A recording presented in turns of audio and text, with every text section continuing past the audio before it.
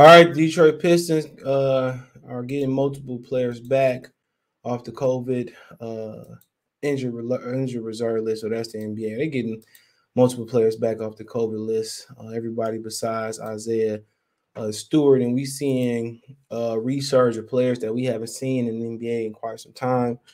I think Lance Stevenson came back. Darren Collison came out of retirement. You got a lot of guys that we ain't seen in the league coming back in the league because, the COVID numbers are starting to surge.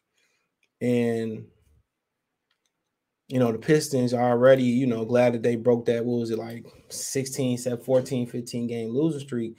It was good to see them break that losing streak because it really could have continued to extend, but they still on pace to still be sub 20. So right now they 5-28. They play the Spurs at 7 p.m. Okay. And right now it just ain't looking good. And we talked about Trey Weavers possibly being on the hot seat. And I gave him a pass because, really the biggest issue with this team is lack of veterans, which he can play a hand in. But also the biggest thing too is that the coach. I don't like his philosophy. Philosophy is trash. So, but it says Pistons can see multiple players returning from COVID shutdowns. It says after 10 days of dealing with multiple players in the health and safety protocol, the Pistons could be getting some of their players back. 7 of their 8 players who had been out have had their designation changed to return to competition conditioning on an injury report. Cade Cunningham, the first player to go into protocol, looks to be working his way back to the lineup along with Killian Hayes, Josh Jackson, Corey Joseph, Saban Lee, Trey Lyles, and Rodney McGruder. According to the injury report, Isaiah Stewart still remains in health and safety protocol. The Pistons faced the San Antonio Spurs at Little Caesars Arena on Saturday night, and the team has been playing shorthanded for about the past 10 days, including signing 8 G League players to the 10-day contract to try to augment the roster. Additionally, the Pistons have been without Jeremy Grant, who has thumb surgery, Kelly Olynyk, who's recovered from a knee sprain, Frank Jackson, who suffered a sprained ankle in Wednesday night's game. So basically, they got a whole new team. And that's why you have a lot, that's why you have, players and aficionados and media members and fans calling for a shutdown. Okay. I mean, obviously, but money talks. And people talking about, we'll shut down the economy again. The economy cannot survive another shutdown. So that's not a Biden, that's not a Trump thing. There's a fact that they can't afford another shutdown. And they can't afford, people who have essential needs, they can't afford that no more. And what actually should have been happening is that they should have been training people who they should have been, having people who had degrees get on a fast track program for these essential workers, bro. For these essential jobs, for nurses. If you got a bachelor's degree, you get into accelerated nursing program. The government should have been pouring money into them to get a nurses time to kind of train people and get a break, kind of like what the plant do with summer workers. That's what they should have been doing. You know what I'm saying? Because these CNAs and these nurses, RNs and LPNs, they need a break. They need a break because this far from over. Even though we thought we got over it, it's far from over. It's gonna be here to be around. And these players probably need a break from traveling.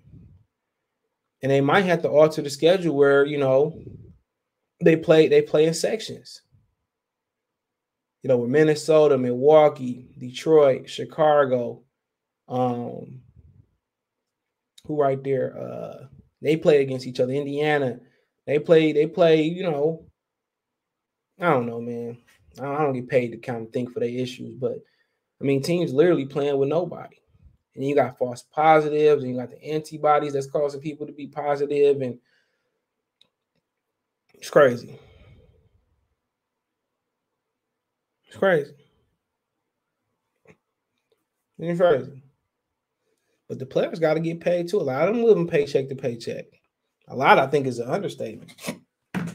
So people got to understand.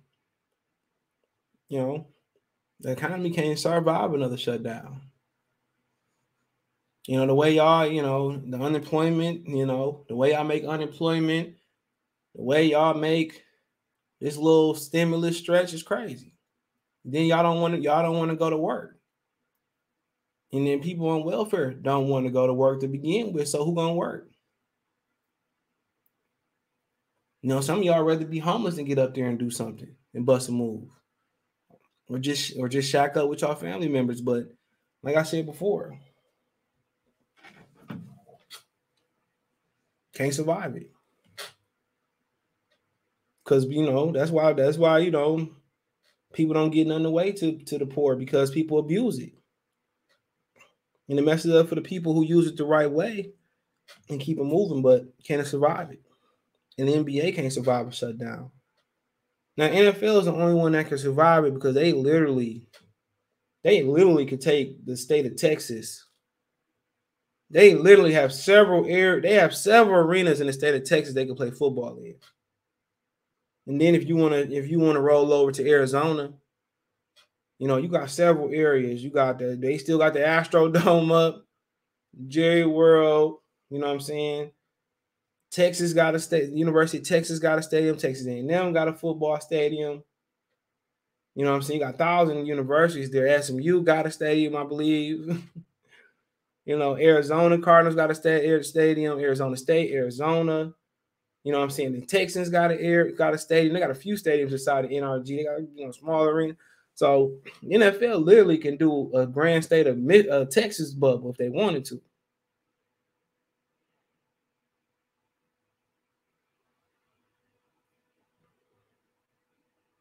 They literally can. But the NBA, the bubble ratings were so terrible they can't. The NBA ratings in general is terrible that they can't. Think about that for a minute.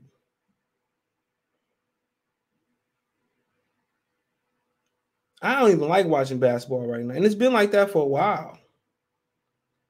And that was my sport. But it's that atrocious.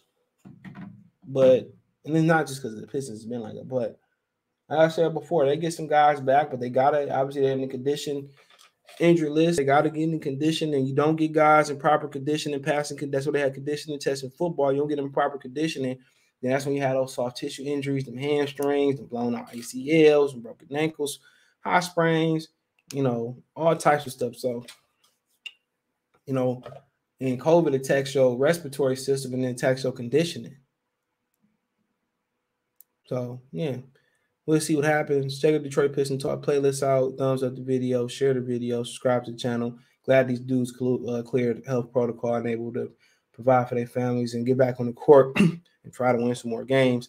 Hopefully Isaiah Stewart bounced back even quicker than the dribble and able to get in great condition. Check out Detroit Piston Talk playlist. If you want to follow me on social media, Twitter, Facebook, Instagram, links in the description. You can reach out if you want to chop it up, video requests, going through something you can talk. I'm available. I got you.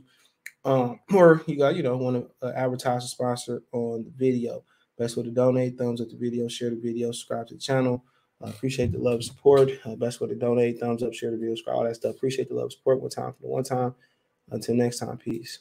All right, I want you guys to go support Piston Mike. Y'all go to the subscribe button. He at 480 right now. Let's get him to 1,000, 100,000, 500,000, million subscribers as soon as possible, bid.